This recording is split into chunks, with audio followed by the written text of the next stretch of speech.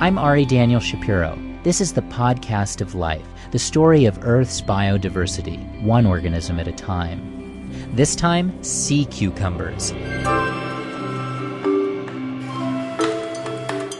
They look like big, juicy, leathery bananas, just more colorful. They come in neon purples, rusty oranges, aqua greens, and pitch blacks, just to name a few. So we'll be talking about sea cucumber biology, literature, and gastronomy. That is, eating them. In fact, let's start there.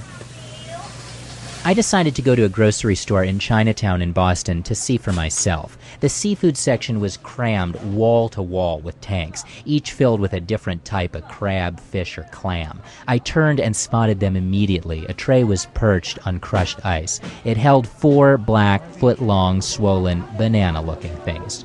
Sea cucumbers. But I still double-checked with Sharon, one of the shoppers. Hi. Oh, do you know what this is? Sea cucumber. Sharon says they're a special treat. You usually cook it when you try to celebrate something, like a birthday or you know what, New Year's, like Chinese New Year's. I always thought it was pretty tasty.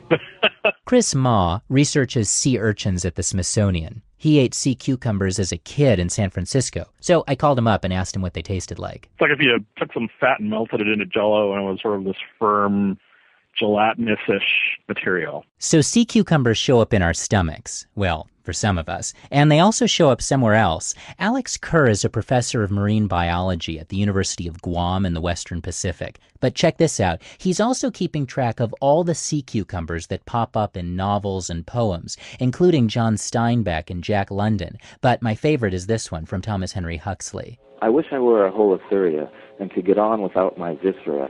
I should do splendidly then. Did you catch that? He said, I wish I were a Holothuroidea, which is another name for sea cucumbers, and could get on without my viscera, which means your guts. David Patterson, I'm Paddy, who goes by Paddy for short, and works on the Encyclopedia of Life, told me a story to explain that line about the viscera. I was taken out onto the fringing reef around Fiji by a guy. He warned me about the black sea urchins, because if you get the spines of those in your foot, it's seriously dangerous. And he picked up this thing that was 18 inches long, black thing, 3 inches across, and he said, do you know what this is? And I said, that looks like a sea cucumber. And I said, well, I seem to remember that they can eviscerate, they can throw out their guts. And he grabbed the cucumber and he whirled it around at me, and out of the back end came this massive spaghetti that ended up splattering all over me. And he said, like this? And I said, yes. This massive spaghetti is really sticky, and once it clings to you, it starts to contract. And so I'm stood there, and this stuff is now kind of contracting, and now my arms get pinned to the side of my body, and then I can move less and less until I can just about move my fingers, and that's it, and I'm kind of stuck, trying to pick each of these little bits of spaghetti off my body.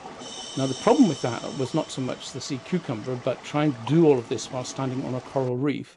And I fell over, and what did I fall upon but one of the black sea urchins.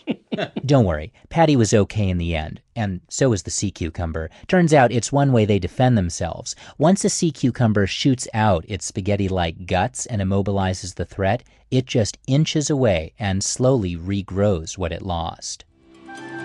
Check out EOL.org/podcast to see a Google Earth tour of what you just heard, and to see photos of sea cucumbers in all their crazy colors. We'd also like you to submit your vocal impressions of what it sounds like when a sea cucumber squirts out its guts. So send those in too. Just go to the website, EOL.org/podcast.